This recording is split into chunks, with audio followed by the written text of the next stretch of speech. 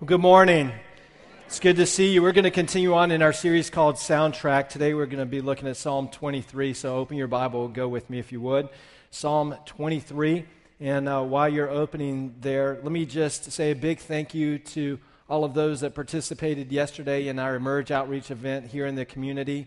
We had about 50 people from our church that went out into the community, and we've got several of these planned throughout the year, but we went to help two ladies specifically that were widows. You know, one of the responsibilities that we have as a church is to help the widows. And we see that in the book of Acts. And we went and, we had a great group of people that were able to go and basically landscaping and cleaning up and, building a porch, doing all kind of things, helping them out and giving them gift baskets and all those great things because we wanted to be able to bless those who are in need in our community. We want to be able to reach out to those who sometimes aren't able to help themselves and reach out for themselves. So I just want to say a big thank you to all of you guys that participated. What a great event. Let's give them a big round of applause. That is part of our vision to emerge in outreach, and that doesn't mean just in world missions, which we do a ton in world missions, but it also means right here in our Jerusalem, in our community, right here. Jesus said, go into the world and start in Jerusalem. And so it's really exciting to see how that happened and took place. I'm just proud of our church, man. I'm proud of you guys. I think you're awesome in the work that God's doing in your life and what He's doing here. Today we're going to be talking about the soundtrack of a shepherd in Psalm 23. Let's just read this, and then let's come back and talk about it a little bit. It says, "The Lord is my shepherd, I lack nothing. He makes me lie down in green pastures, and He leads me beside quiet waters. He refreshes my soul. He guides me along the right paths for His name's sake. Even though I walk through the darkest valley, I will fear no evil, for You are with me. Your rod and Your staff, they comfort me. You prepare a table before me in the presence of my enemies. You anoint my head with oil. My cup overflows. Surely Your goodness and love will follow me all the days of my life, and I will dwell in the house of the Lord forever." We've entitled this particular series Soundtrack because we're looking at some of the famous Psalms, if you will, and really Psalm 23 is probably the most popular Psalm in the book of Psalms. Most people have heard it, whether they're believers or non-believers. Christians always like to say we don't have unsaved, we have pre-Christians. So Christians or pre-Christians, most people have heard of Psalm 23. And what Psalm 23 is, like so many of the Psalms are, they're soundtracks of praise. They're soundtracks of worship to God. 2/3 of them written by King David, and the other third written by a couple of other authors that we don't really know. But and they're just songs of praise. That's what it means. That's what Psalms means. They're songs of praise. They're soundtracks of praise reflecting what God was doing in the heart of David, specifically Psalm 23. It's just sharing. He's just writing this song out saying, man, here is who God is and here's what God is doing in my life. And I love this, man. It just captures who He is, and it captures who God is and what God is doing. Because when we look already in verse 1, look at the very first part of verse 1. We're going to jump into this. Matter of fact, this is going to be over a 2-week period because there's no way for me to adequately cover all of Psalm 23 in 1 week. So we're going to look at a few verses here and come back. So when I get, an hour and a half into the message today and you're saying he's only on verse 3, no, I'm just joking. Some of you that have never been here, you're like, seriously, an hour and a half, But look at the very first part, verse 1. Look what it says. The Lord is, help me, my shepherd. The Lord is my shepherd. I love David reflecting back. Here he is. Here's King David now. But he at one time was a young shepherd boy. If you remember the story of Samuel coming, looking to anoint a king, looking for who was going to replace Saul. And remember he went to the house of Jesse, and Jesse had all of his sons, and Samuel looked, and he went through all of his sons. Not this one, this one, this one, this one. Do you have any more sons? I mean, this is all you got? Well, no, there's this one little shepherd boy. He's the youngest of the group. He's the little runt that's in the back. Well, go get him. And so, they went out and brought David in, and Samuel looked and he said, that's the guy right there. David was a young shepherd boy out tending his flock, out tending his herd of sheep. And so he's recalling back those days as a shepherd, and he uses the analogy of a shepherd to capture the essence and heart of how God was taking care of him in his life. And he used this as a soundtrack of praise, and he says, the Lord is my shepherd. And I like when he writes this because he doesn't say, the Lord is the shepherd of all of Israel, which is true, but he was making it personal. He was saying, the Lord is my shepherd. And I want us to make this personal in our lives today, that the Lord is my shepherd. God is here just for you. He's not just here for Living Waters. He's not just here for our community, not just here, for our state and our world and all those things. God is your shepherd, you personally. And that's what separates us from every other religion, is that it's really not a religion, it's a relationship. And he says, the Lord is what? The Lord is my shepherd. I'm personally involved with him. He's personally involved with my life. And I don't want you to miss the magnitudes that the creator of the magnitude of these words, that the creator of the universe is personally involved with you as a sheep. And we think of sheep, oh, how cute. Oh, they're just so cute and fluffy. Let me tell you a couple of characteristics about sheep. They are dumb animals. Sheep are dumb. They're just not right. I mean, they're nearsighted. I know these aren't your characteristics, but characteristics of sheep. They're nearsighted. They're stubborn. They're easily frightened. They have little means of defense. If you leave them in a pasture by themselves, they'll completely ruin it without a shepherd. And that's often the analogy we get as those who follow Christ. We're sheep. The Lord is my shepherd. We need a shepherd because most of the times we're nearsighted, we're stubborn, left to our own demise, we'll mess everything up. The Lord is my shepherd. And look at verse 1, the second part. The Lord is my shepherd, and because the Lord is my shepherd, I lack nothing. I have need of nothing. And you're sitting here today and you say, well, Pastor Ed, that kind of doesn't make sense, because verse 4 says that even though I walk through the valley of the shadow of death, or even though I'm going through a dark valley, I mean, if I'm going through a dark valley, evidently there's some needs that I would have. No, I don't want us to get this confused, because there's a big difference between needs and wants. God is all we need. That's what David is saying here. God is all I need. And I don't want us to get this misconstrued here, because sometimes we look at life and we compare ourselves. And, that's the worst thing that we can do. I didn't say this in the other services, but I just feel led to say it here. We need to be careful and not get into the comparison game. We need to be real careful that we don't compare ourselves to others and what other people have and what other people are doing and all those things, because what it does is it creates discontent in our lives. And when the discontent is there, all of a sudden we have these feelings of, oh, well, I need this to make me happy. Or if I had these things or these needs, it would make me somebody. And listen, David is saying, you don't need all those things. You're getting your needs and your wants really, really mixed up. Because when it's all said and done, here's the deal. Here's the common denominator in all of Psalm 23 is God. That God is there the whole time. That God is all you need. God is all you need. And when you have God in your life, look what he's saying. I lack nothing. And the good thing is you guys that are sitting here today, I would venture to say 100% of you, every single person here, that God has provided for you. You may not understand that. You may not understand the context of that phrase or what I just said, but I want to tell you that God has provided for you. He has made provision for your life, and that you guys here today, you're some of the most blessed people in the entire world. Most everybody here, you're in the top 5% of people living a wealthy life in this world. I was just looking at, I shared this a little bit last week.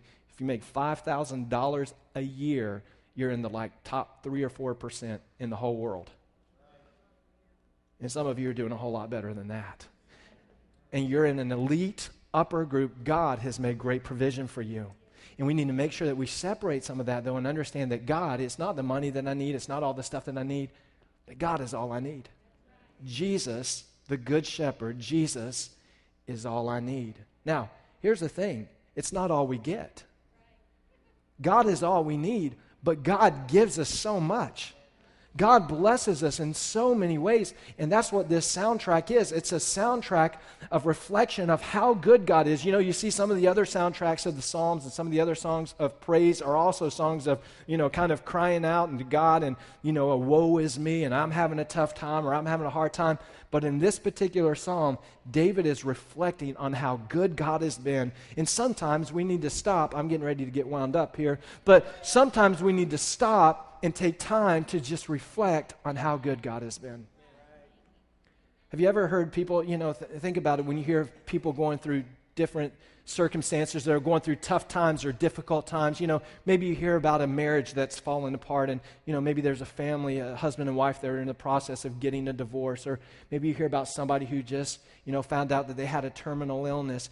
Sometimes when you hear those situations, you hear different things, and this isn't in a bad way, but don't you sometimes stop and reflect and just, you're like, man, God, thank you.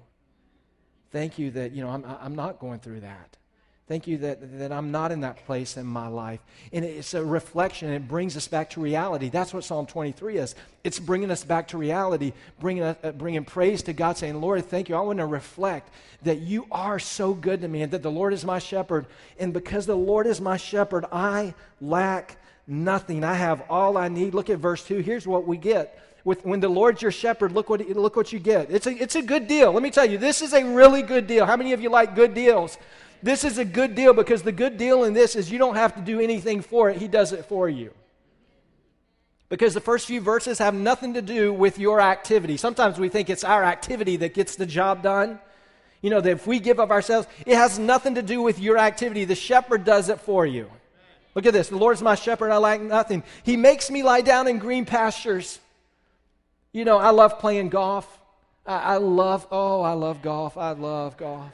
I love playing golf. Oh, man, I love golf as much as I love church almost. I love golf. And but one of my favorite courses to play is Tuscany Reserve. It's about 5 minutes away from here. And when I go play there and go with some buddies and stuff, and I end up taking some of their money and things like that. And there's no gambling. Pastors don't gamble. There may be friendly wagers, but there's no gambling. Okay. And so, I'll go play golf, and, when I get out to this course, it's just plush, beautiful, lush, green, landscaping everywhere. It's just gorgeous. I get out there sometimes, and I'm like, I just want to go out here and ride around in the cart and lay down under a tree. You know what I mean? It's just, it's just beautiful out there. And that's kind of the image I get when I read these words. He makes me lie down in green pastures. You kind of just getting out. Can you imagine just a plush green pasture under a tree, the cool breeze of the day, no noise, no TV, no radio, none of those things just laying there in complete relaxation. That's what God does. He wants to bring you to peaceful rest. He wants to make you lay down in green pastures. He wants you to have rest in your life. He wants to bring nourishment into your life. Timothy Keller, in his book, A Shepherd's Look at Psalm 23, says that in order for a sheep to lie down in a pasture, that sheep has to be free of 4 things. The first thing that he has to be free from is he's got to be free from all fear. He can't have any sense. If a sheep has any sense that there's danger around or anything like that, he won't be able to rest. That sound familiar? Some of you are here today, right now, and you're having a hard time resting because you feel like there's fear all around you. Fear of the future, fear of the unknown, fear of what could happen, fear of losing your job, fear of a marriage falling apart, fear of what your kids may do, and you're all fearful, and as a result, you lay down at night, you can't sleep, there's no rest, there's just no peace. And look what it says, that the shepherd, he comes along, and he pushes the danger back. And he causes us. And that, when it says makes, it also means causes. He causes us to lay down. He causes me to lay down. He removes all fear. That's what the shepherd does. The shepherd brings protection. He removes all fear. Here's another thing. Sheep won't lie down in pasture if they feel any friction. They have to be free of friction within the flock or within the herd. There can't be any kind of power plays going on with the other sheep. Isn't that interesting? Sometimes in life we have friction with individuals and we have friction with one another. And by nature we just have conflict sometimes, and that's why one of the greatest things that the church needs to do is be in unity. And that's why our number one core value is unity, so that we're free of friction. We don't want to have friction in our life. Where there's friction and there's unrest, we don't want to have. We want to walk together in unity. And that sheep need to be free of friction with other sheep. And here's another thing. They won't lie down if they're tormented by flies and parasites. Let me just tell you what this is. And some of you are tormented. You're like, man, I was wondering what that was around my face when I was walking. But what would happen is the mucus in the nasal cavity of sheep, and I don't want to get too graphic. Some of you are like, whoop. But as it would begin to come out, it would attract fleas it would attract parasites, flies, all kind of insects and bugs and all that they would begin to attach themselves or come to. And so it would get up in the nasal cavity and would just torment the sheep. When those flies and those bugs and all those parasites, it would just get all and cause infection and all that. So when we see the last part of this, and we'll look at this next week. You guys with me today? When we look at this next week, it's going to be really good, because where it says that he anoints my head with oil. He anoints my head, meaning that the shepherd comes, and what the shepherd would do is bring oil and anoint or rub on the sheep's face or on that nasal cavity to prevent the flies and the insects and the bugs from tormenting the sheep. And so he anoints me with oil. He helps me be free of the torment. And I want to tell you here today, some of you are tormented in life right now.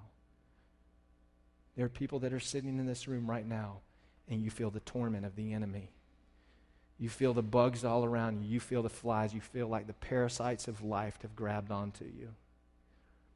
Look, the good shepherd, God, the Lord is my shepherd. I lack nothing. He makes me lie down in green pastures. He wants to bring peaceful rest to your weary soul today. Sheep won't lie down also if they feel like they're in need of food, if they feel hungry, or if they feel like they have some of those hunger pangs going on. They won't lie down if they feel like they're in need of food. So he provides nourishment for them. He makes them lie down in green pastures, meaning that he brings freedom of fear. He brings freedom of friction. He brings freedom from the flies and freedom from famine. Look at verse 2. He leads me beside quiet waters. I love that. Jesus is the good shepherd who leads us. And the reason it's important for us to be led, because Isaiah 53 says this, that all we like sheep have gone astray. We've turned to our own ways, it says. We've all gone astray. We do our own thing. Without a shepherd, we end up in a rut. We end up going in circles. We end up just wandering all over the place. We end up just doing our own thing. We end up living our lives in danger. But what does it say? He leads me. The shepherd leads me beside quiet waters. He helps me so that I'm not stuck in a rut. He helps me because if I'm left alone, I'll feel helpless. I'm helpless in life without a shepherd. And he leads me. He goes ahead of me. He leads me. Look at verse 3. And he refreshes my soul. I love this part because in the first couple of verses, what we have is physical activity. Physical rest. We have the physical aspect of what the shepherd does for us. He brings rest and peaceful rest to us. He helps us find nourishment and all of those things. But his ultimate goal, look at this, the ultimate goal is spiritual restoration. And we think it's an activity that if we do enough activity, then we're going to be able to find restoration in our souls. We're going to be able to be refreshed in our souls. It doesn't have anything to do with your activity. The shepherd does it. What the shepherd is saying is, I'm going to help you find rest. And when you begin to rest in Christ, you're going to find spiritual restoration. When you begin to rest yourself and you rest your heart and you rest your will and you rest your mind and you rest your desires and you rest your will and your decision, when you rest all those things on Christ, in Him and through Him, and you stop trying to do it all by yourself and you stop trying to get in the activity of life, when you rest in Him, you're going to find your soul is refreshed. If you're tired, He refreshes your soul. If you're weary, He refreshes. If you're in fear, He refreshes your soul. He comes along today to refresh your soul. If you're struggling, if you need healing, He refreshes my soul. And I like this. Look at verse 3. Look at verse 3. He guides me along the right paths. I like another version that says that He guides me in paths of righteousness. I like that. He guides me along the right paths, or He guides me in paths of righteousness. Isn't it interesting? Look at the first part of verse 2. He leads me beside quiet waters. Verse 3, He guides me. They sound. He leads, He guides. Sounds kind of redundant, doesn't it? He leads, He guides. But you realize that there's a significant difference between being led and being guided. Big difference. He leads us because we need direction in our life. But He also provides guidance for us. You know, as a kid, I used to go to the Smithsonian in Washington, D.C., I've told you about my dad. He used to take us on trips, and I loved it. There was just something I used to love going to D.C. Not so much now, but I used to just love as a kid going to all the museums and doing all the things and having fun. And we go in and we go to, the Air and Space Museum, and we go to the Museum of Natural History, and, we do all those different things. I just had a ball. And oftentimes there were guides that we would have. Maybe you've been to an art exhibit and you have a guide, or you've been somewhere, you've been on a tour or something, you have a guide. The guide's job is not just to lead and just, okay, let's go, and they just take off and you just follow. The guide's job and responsibility is that as you go together, he leads you, but he also guides you. And there are certain points along the journey or the tour or the trip or wherever you are, there are certain points where he stops you and helps you learn something or brings you to a place of discovery that you didn't know about before.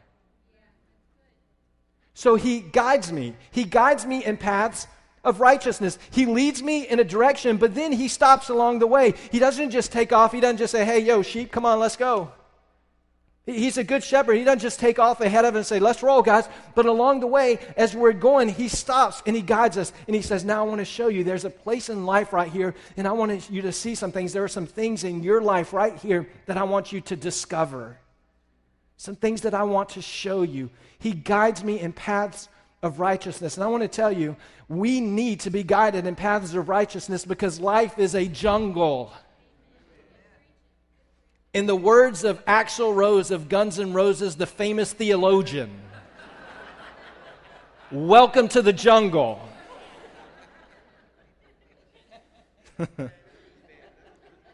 Life is a jungle, isn't it? I remember John Ortberg years ago using this analogy of Psalm 23. Could you imagine going on a safari, or you go to the jungles of Africa because you're just kind of really into the whole nature thing and you want to be a part of it? And so you pay the fare, you take the trip, you get over, and you've got your guide there with maybe 10 or 15 other people who are all going on this safari, all going into the jungle together. They're going to all experience this incredible thing, see the animals, see the danger, all those exciting things. And some of you are like, no, I'd rather just stay at a Marriott. But, and so you're doing all this stuff, and you get out into the jungle, you're being guided by the tour guide, and you get out there, you notice your shoe's untied, you lean down, you tie your shoe, but there is thick brush everywhere. You have to stay close by. There's thick brush everywhere, and all of a sudden you tie your shoe, you look up, and everybody's gone. They've left. And for a moment you stand up and you begin to call out, and there's no answer. Did they go to the left? Did they go to the right? Did they go straight? Where did they go? Could you imagine being over in a jungle in Africa, all by yourself, in the middle of nowhere? You don't know which direction to go. Where? Could you imagine the feelings of fear, being out there with wild animals, afraid for your life, the anxiety? Can you imagine those emotions? Do you know what you would need in that moment? You would need a guide who understood the way. And see, our jungle today, it's hospitals, it's court systems, it's banks, it's finances, it's government. We live in a jungle with so many things around us, and sometimes we get lost in the jungle of life. We get lost, we get discouraged, we have anxiety. And it's in those moments that more than anything, because here's the thing, we weren't created for it. We were created for God. But yet we find ourselves living in this jungle.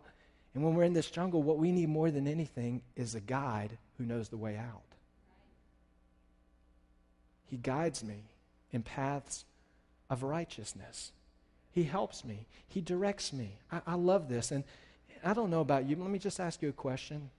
How many of you want direction from the Lord? I do. I think most of us do. I think most of us would say, I think you would have to be stupid to say, no, I just would rather live my life on my own. I think people that say that kind of stuff, they just have no clue. Because look, left to our own demise, we're a mess. We're a mess. And so for the most part, there may be some exceptions to the rule, but even if you're here today and you say, I'm one of those people that just want to carve out my own way and do my own thing, and I don't need other people, or I don't need religion, or I don't need God to do it. I can make my own way. I want to tell you, there will come a time in your life, and there will come a moment, and I don't know at what point that'll happen. I don't know when and how that's going to take place, but there's going to come a time in your life when all of a sudden you're tying your shoe and you stand up and realize that you don't know the way out. There's a good shepherd that directs us. He guides us, and it's in that direction. And you say, well, how do you find the guide, man? How do you find God's will? Man, I want God's will in my life. I want God's direction in my life. We all say that. I want God's direction, but I find myself not being able to know. How do I find God's direction for me? I'm in a place right now. And I know that there are some of you here. You're in a place right now. You want God's direction, but you don't even know where to get that or where He is or how to find it or anything like that. Let me tell you where God's guidance and direction come from. It comes from being close to the shepherd. Jesus said in John 10, verse 27, He said, my sheep, He said, they know my voice. I can just whisper. I don't have to scream at them. I don't have to yell. My sheep, they follow me. They know my voice, and they follow me. They hear me. They recognize me. And so if you want God's direction for your life, if you say, man, I want Jesus to guide my life, and there's some critical, crucial things that are taking place in my life, get close to the shepherd. Get close to the shepherd. Get close to Jesus. And I want to tell you, He's not far off. He's not far off. He can hear your voice call Him. And if you'll call out to Him, He'll appear right in that moment. He's waiting. He's anxious. Revelation says that He's standing at the door knocking, waiting to come in. Remember that last week? Who is this King of glory? Lift up, your heads, O ye gates, be lifted up, you ancient doors, that the King of glory may come in. See, He stands at the door and knocks. He wants to come in. If you'll just open up your life, if you'll just open up your heart and say, Lord, I want your direction for my life. I want the good shepherd. I want you to come and lead me in paths of righteousness. Look at this last part. Look at this last part that we're going to look at here today. For His name's sake. I like this. For His name's sake. His name, listen. His name is the only name on the marquee. It's not your name. It's not you. It's His name. It's for His name's sake. Maybe some people could read this and not having an adequate understanding of God's Word could think, man, seems to me like God's got an ego problem. Seems to me like God's got a pride problem. Man, God's got issues where He's got some ego where, why is it that He gets all the praise? Why is it that God gets all the glory? Why is it that He's the only one deserving of everything? What about me? Why can't I get a little praise? Why can't I get a little glory? Listen, God doesn't need it, but He receives it and He gets it because He knows you can't handle it. If you were to get it, you would be a mess. You get a little praise, you get a little glory, all of a sudden you begin to become a hero in your own mind. And you stray and you go off. It's what pride does. That's what pride does to us. It makes us think that we're way better than what we really, really are. It's for His name's sake. Lord, help us to live our lives in a humble way. Help us to not take ourselves too seriously. Some of you guys are taking yourself way too serious. Nobody else is taking you that serious. Trust me. Stop taking yourself so seriously, because here's the if you continue in that mode, God has a way of allowing you to be humbled. It's like the guy at church, man, he was so excited they gave him an award for being the most humble man in the church, and he got the award and he wore it, and then they took it away from him because he wore it, God has a way of humbling you. I remember being humbled. I was in college. I was in Bible college. And I was in my official first year of flunking out of Bible college. And does that make you feel really good that your pastor flunked out of Bible college? How does that make you feel? So, and their parents here today, like, please don't tell my kids that they're here today, And so, I went to my classes when I had to, but I remember, I thought it was the big cheese. I had a group of friends. We all thought we were the big deal on campus and all that kind of stuff. And, I went to Southeastern University, and, we just thought we were all that. I thought that I was just God's gift to women. Christy is one of the luckiest women alive. you know. But God had a way of humbling me one day, and I went to one of my classes, and I was sitting in the back because it was the best place to sleep. And so I went back to the back of my class, and I was sitting back there. And you know how you do stuff? Have you ever, like, done stuff to try to make yourself stay awake? Poking at yourself or pinching at yourself. Some of you are here today, or, maybe your wife is, wake up, and I hope that's not you right now. But, you do stuff to make yourself stay awake, and so I'm just bored out of my mind. I'm sleepy, I'm tired, but I'm like, don't go to sleep, because one time I went to sleep and they all left me in the class for like 2 hours. And even the professor was like, dismiss the class, and I'm in the back, And so, anyway, I was in this class, it was just, and I'm just trying to stay awake. And I had a pen in my hand. And I had the pen up at my head, what I thought was the back of the pen. And I start poking myself in the forehead, trying to stay awake.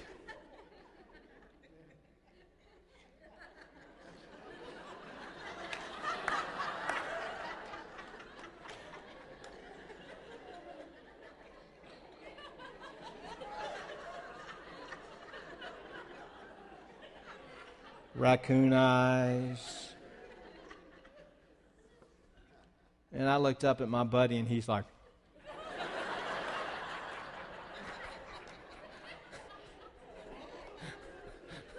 he's like, oh my gosh. He's like, Ed. And all of a sudden, I looked at the back of the pen. I'm like, I had no idea. And my face looked like, a 2-year-old had been playing Etch-a-Sketch, you know what I mean? And I didn't even know how bad it was till I got to the bathroom, and I was like, I look like, my face looks like a Grand Prix track, and so I'm like, how bad is it? It's really bad. It's really bad. Put your head down.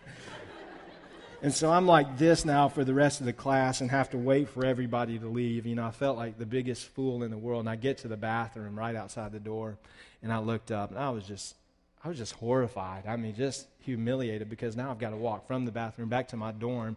And I did my best, even in the bathroom, just trying to get the ink off. But it wasn't permanent, but it had that permanent effect for a little while. And so, and it's just, God humbled me, man. It was just like, let me take you down because you're really not that good. Don't take yourself so seriously. God has a way of bringing us down and helping us to understand and see that it's for His name's sake. Sabrina, come on up if you would. It's for His name's sake. It's not for me. It's for God. I love this particular passage of Scripture.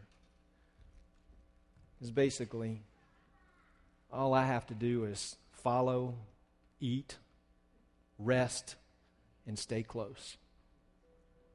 And if I do those things, man, the shepherd is right there. He's right there. Let me go back to this. I'll close with this. Let me go to this passage, this verse. He guides me in paths of righteousness. One of these days, there's going to be an incredible party that is thrown in heaven. It is the party to end all parties. It's like you can't even imagine. As a matter of fact, those that are going to attend, those that are going to be there, some of the great heroes of the faith. People that we read about, even today, King David, he's going to be at the party. The guest list, impressive. But what's cool about the guest list is not how impressive the names are that are on it, but what's impressive is that none of them have egos. That there's only one person who stands out above the rest in all of it, for His name's sake. In this party that is going to be thrown in heaven, like I said, it's going to be the party of all parties. In this party that I'm going to, that party has no more death, no more sickness, no more depression, no more suffering, no more anxiety, no more fear, no more failing health, all the things of the past. And it's going to be like you cannot even imagine. our wildest imagination, we cannot even comprehend and imagine what God has prepared for us. We can't even grab it. Can I just encourage you as a kid? We were talking about this the other day in a meeting that we had. You know, as a kid, I had these warped ideas of what heaven was going to be like, you know, like these weird ideas. And I want to tell you, what God has prepared and planned for us is beyond anything that we can comprehend. That it is more real and it is more tangible than what we have right here, right now. It's more real than this physical atmosphere and world that we live in. Because what we have here was birthed out of the spiritual. So the spiritual is more real than this. Does that help you a little bit? That heaven is not going to be us just floating around on, ooh, you know. That God has so much planned and prepared in store for us. I want to be a part of that. And here's the thing, that party, and to get admission into that, there's only one condition. Here's the ticket. The price is steep. Listen, the price is really, really steep. You've got to be right. You've got to be right. How do you get right? He leads me or guides me in paths of righteousness. To get right, you've got to go along the path of righteousness. And in the path of righteousness, it's up a steep hill. It's up a narrow road. It's up a winding road that goes way up this steep hill, and it takes a little bit to climb there. But when you get there, you arrive at the foot of a cross. And it's at the foot of the cross that we all find ourselves together. The greatest common denominator that we have is the cross of Christ. It doesn't matter our socioeconomic backgrounds. It doesn't matter where, what side of the tracks you grew up from or what country or what city you grew up in. All those things, none of those things matter here today. What brings us all together is the blood of Jesus Christ. There's a common denominator that we all find at the foot of the cross. And it's at the foot of the cross that we receive life. It's at the foot of the cross that we leave our baggage, we leave the guilt, we leave the shame, we leave the sin, we leave the fear, we leave all those things behind, and we get our admission, we get our ticket into heaven. He guides me in paths of righteousness. He leads us to Christ. God leads us. The Holy Spirit leads us. He encourages us, takes us to the cross. And that's what the shepherd wants to do for you. He wants to guide you. He wants to guide you to the cross. Maybe you're here today and you've never been to the cross. Let me tell you what I mean by that. Jesus Christ was a Lamb of God, the Bible says, and he was led to slaughter for you and for me. Because the price of sin was so great. The admission price into heaven was greater than anything that we could pay for, even with our own lives. We couldn't get in. But God sent his Son into the world that we might have life, that he would take our place, and as a perfect sacrifice, he would take our place, redeeming all of mankind and redeeming our lives so that we can go to the cross and receive the righteousness of Christ, the right living. We can receive the righteousness of Christ imputed into our lives and on our lives so that we can go to heaven. And if you're here today and you've never received Christ, the Bible says that if you confess with your mouth and believe in your heart that God raised Christ from the dead, you will be saved. It's as easy as, and I don't want to make light of it, I just want you to understand that it's not in your labor, it's not in your activity, it's in your heart and it's in your confession. It's in believing in your heart. It's in making a public declaration and saying, God, today I say yes to you. I make my way up that road and I stand at the foot of the cross today. And I say yes to Jesus in my life. Pray with me. Bow your heads. Father, today I want to pray for everyone here. God, I thank you for the 23rd Psalm, the Psalm of reflection, the Psalm of encouragement, the soundtrack of praise that resounds loudly in our lives to help us realize how good we really have it. God, we have got it really, really good. Lord, there's nobody here that should be discouraged today. There's nobody that should be down.